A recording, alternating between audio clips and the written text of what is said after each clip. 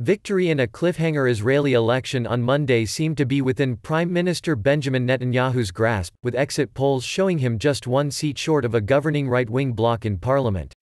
Netanyahu, Israel's longest-serving leader, responded to the projections by tweeting "thank you" and a heart emoji.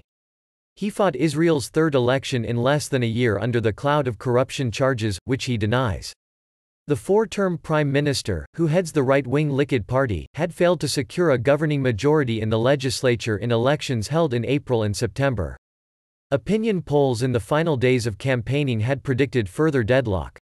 But polls broadcast by Israel's three main television channels after voting ended showed Likud pulling ahead of the centrist Blue and White Party led by former General Benny Gantz.